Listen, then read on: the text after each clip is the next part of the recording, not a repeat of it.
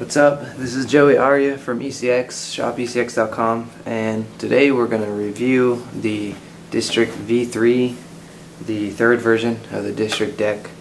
I think the technical term is something like District DK1, 2 or something like that, but I call it the V3. And here it is right here. I've got the pink purplish color, I guess you could say. And pretty gnarly. I've been riding mine for a while, and that's what I have left of it. But anyways, I've got another review online on the District version 2, the District V2, and basically the V3, I have all the same thoughts on it as the V2. The difference between this deck is it is a little bit longer, it's a little bit stronger. You can see how they reconstructed the front here, how it's longer right here. The head tube, they reconstructed this. It's a bit stronger, so it's gonna hold up a little bit better. But like I said, it's just a little bit longer, gives you a little more space.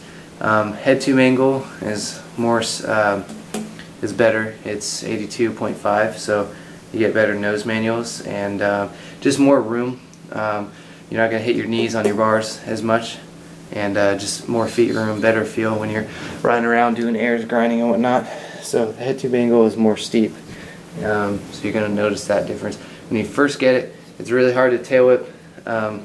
It comes around real slow, it's hard to bring it back, it feels all weird, but I got used to it in maybe a good week or so, and now it's fine. So anyways, that's the District V3. The last thing I forgot to mention is that it is integrated, so it's got a nice integrated headset that you can get for it right there. So that's another thing I like, nice and solid, spins nice, and that's pretty much it. It comes in a lot of cool colors. This one's pretty gnarly, stands out. So anyways, that's all my thoughts on the District V3. You can get it at shopecx, shopecx.com.